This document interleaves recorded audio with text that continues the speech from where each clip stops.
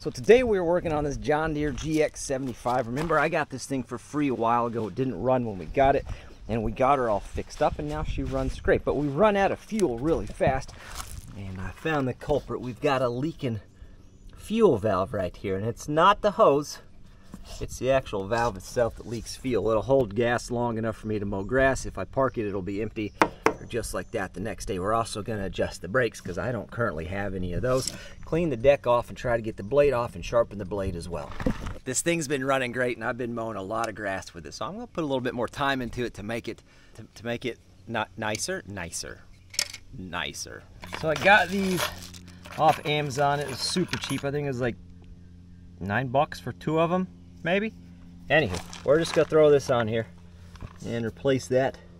Probably gonna leak a little bit of gas. Doesn't look like it. Now, I did not expect that. It's got two different size fuel lines coming in.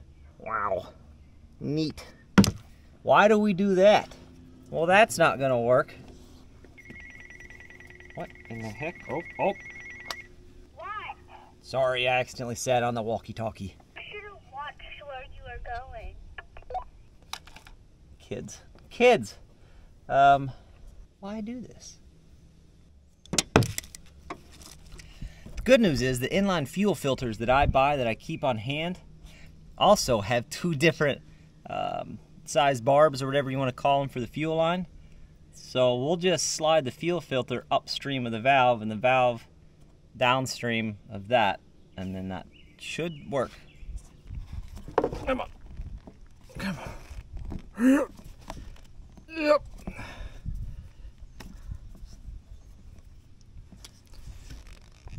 There we go. And we'll put the valve there. It does say it's directional, so I am following that. Can't imagine that it matters too crazy much, but all right, let me go grab a new fuel filter from the barn. All right, so here's the fuel filter I'm talking about. You can see it's got 2 different sizes. Smaller one would go on there. Large one you just push further on. We'll see if we can get that to work. I will say that even the smaller one, I still kind of twist and force up onto the bigger one, just for the sake of it. Always feels a little bit more secure. No, that's still... Man, why is that line so big? Why is that line so big and this line... Why, John Deere? Why would you do this? I think I found a way to make it work for now. So this is 1/4 inch, but coming off that tank is a 3/8 hose, but I found some 5/16, and I bet we can force that 5/16 onto that 3/8, and that 5/16 should work on the bigger part of the filter there with an actual hose clamp. I'm betting we can make that work. Should got that's way too tight for a hose clamp, but look at me go, huh? We're doing it. All right. I should have got a hose clamp for this part too. I bet that'll work. Let's put some gas in and find out. We'll just leave this sit while we're working on the brakes and getting that blade sharpened up. We'll make sure nothing comes out of it, and then maybe we'll go mow. I don't know. All right, so here's the brakes on the GX75. See that little disc right there? See this? That linkage is attached to the pedal, and when you push the pedal, that pulls it forward and pulls... What was that? Pterodactyl, did you hear it? Anywho, it engages some kind of doohickey in this mechanism, and I'm just guessing. Listen, I don't think it should have that much play, so we're going to tighten it till the play comes out of it, and see if that gives me brakes. Somebody in the comments will be able to explain to you how it actually works, if you're super curious. I am not. I'm just doing a good old educated guess here. Hopefully my guess is better than what it was for that wrench. I'm just going to tighten that down until the slack is out of it. I bet that's pretty good. There's no play, and there's a lot less anyway. All right, we got this super professional setup going on. That's nice. I like it. Anyway, there's just a single bolt. You'll see it. It's right below all this twine from straw, probably. Not really sure how we've been mowing any grass. But we're gonna see if we can get this thing off there and sharpen her up. Okay. Are these reverse threaded? Who knows? Maybe we're tightening it. Okay.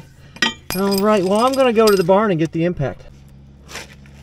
I'm not gonna be so optimistic. We'll try the old 1/4 inch first, just because clearance issues, but let's see. The DeWalt shovel's not as good as it used to be. There we go. Now we've got the clearance we need. It's a pretty fancy operation, honestly. I really can't remember if these are reversed or not.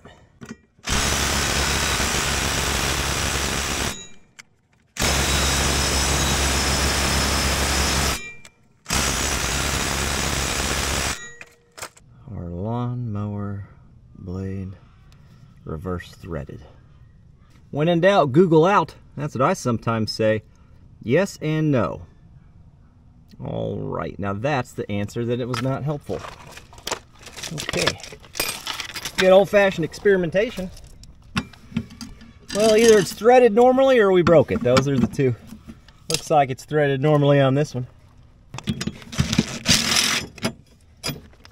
Wonderful. God.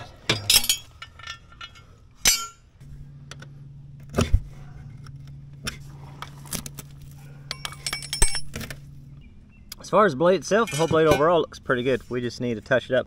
I'm just going to use an older flap disc crock model. An older flap disc because I don't want to take a crazy amount off. I'm not trying to make it like a razor.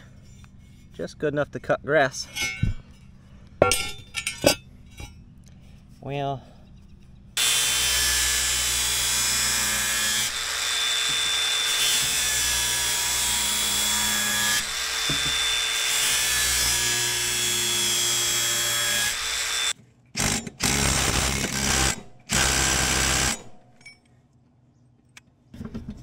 that should do her.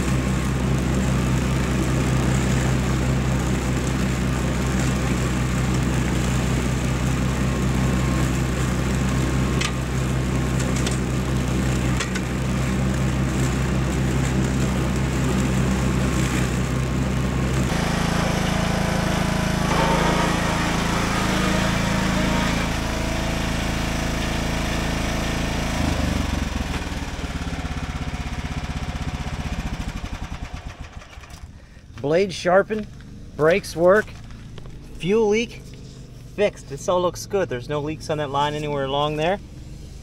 So hopefully we're not running out of gas between mows as it drips out. Definitely cuts better, definitely stops better.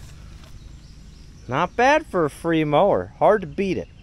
A whole lot of you guys on the previous video had a lot of suggestions of what to do with the bladder from inside of that IBC tote that we made for a little fuel rack, whatever you want to call it. And we've got a lot of ideas. I think you're going to like them.